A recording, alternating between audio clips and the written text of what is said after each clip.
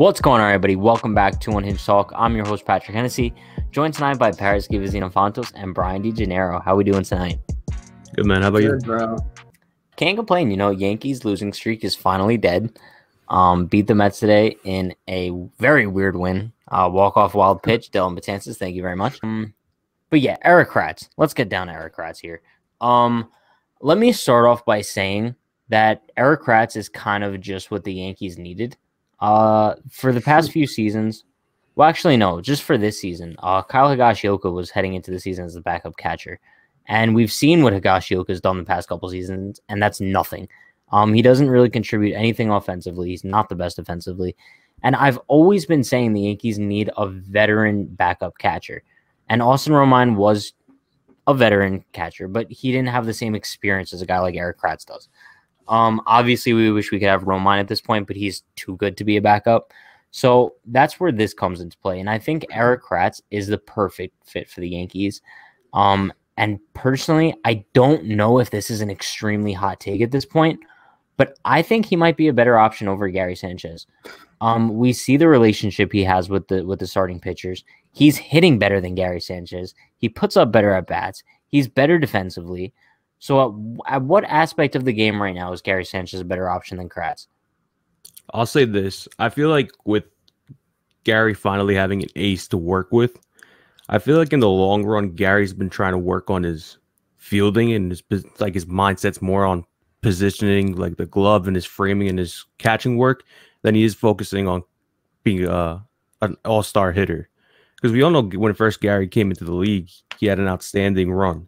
He almost became Rookie of the Year in 2016. But I feel like having an ace and trying to work with the pitching staff, he's primarily focusing more on being a better catcher than a hitter at this rate. So as much as Gary's talented, Kratz is being a great veteran for all the pitchers. Like, when will you expect J.A. Happ going strong 7.5 innings? That's what I'm saying. It's crazy. It's crazy what he's able to do. And Happ had nothing but great things to say about Kratz and his performance behind the plate after the game today.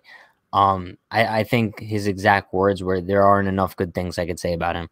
So I think that just shows, because Happ, a pitcher who has been struggling this season, and a guy who's really been struggling for the past 2 seasons, if you really look at it, if he's able to get himself right with Kratz, you might have to just use him as like his personal catcher at this point, if they have such a strong relationship. But what do you think about it, Brian?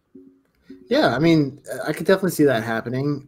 If Kratz is a better option for Happ, then I'm totally happy going with that. I still think that Gary is way more dangerous, and in the long run, over the course of a season, if he can get right, he should be the better option at catcher.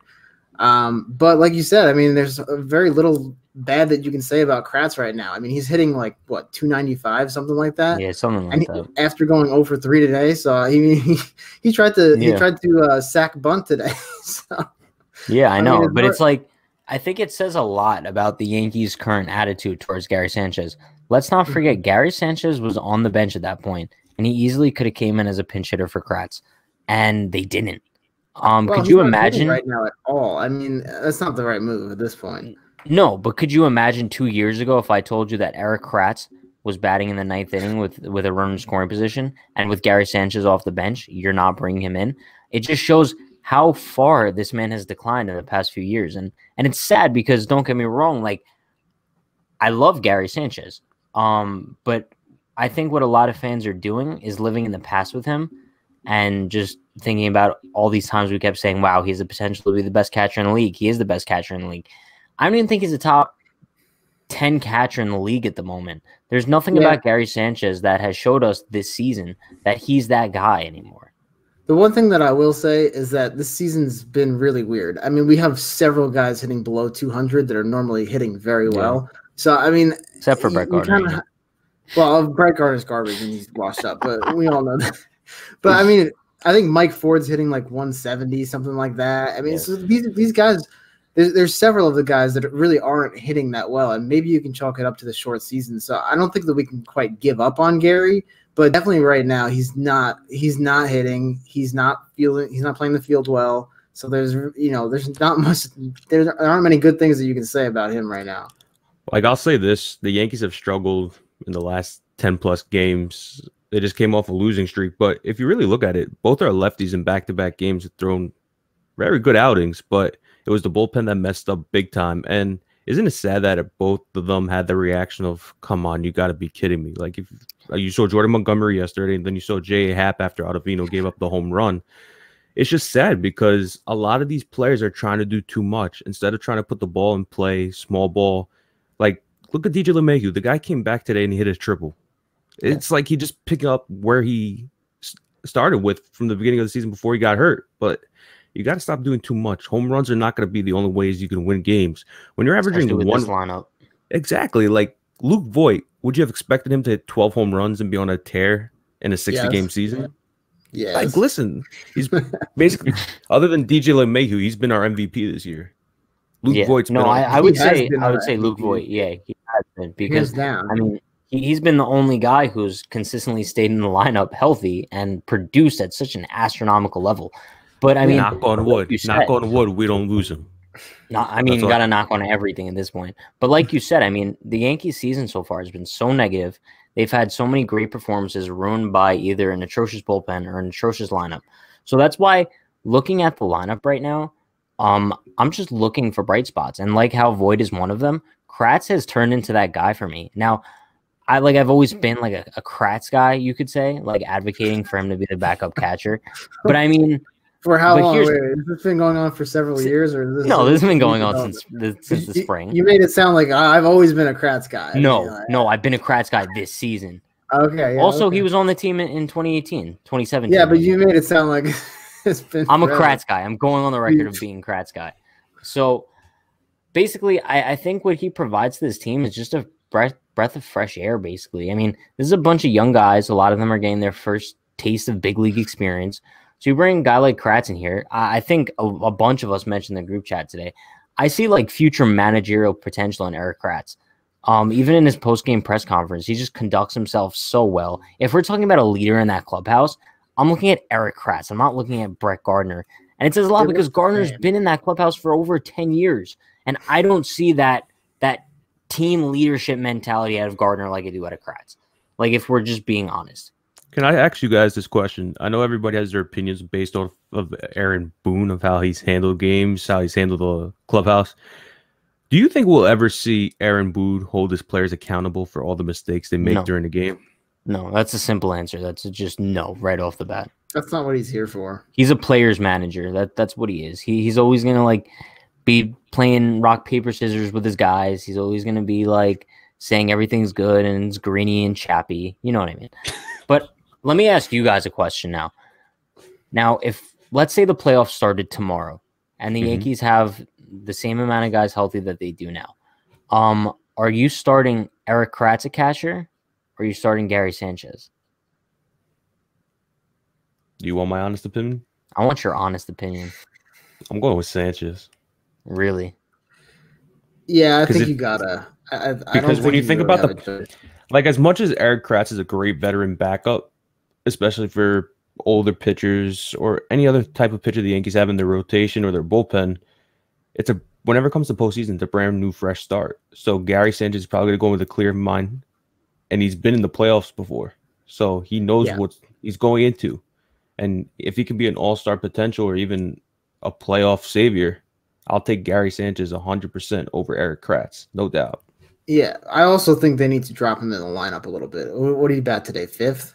He's not. I mean, when you compare him to the rest of the guys, he's better than Tyler Rashad and Tyler Wade. Yeah, but I think for Gary's sake, you kind of have to drop him in the order at this point because he's obviously feeling the stress. He's not putting up good at bats. He needs to relax and like have a little bit of the pressure taken off him.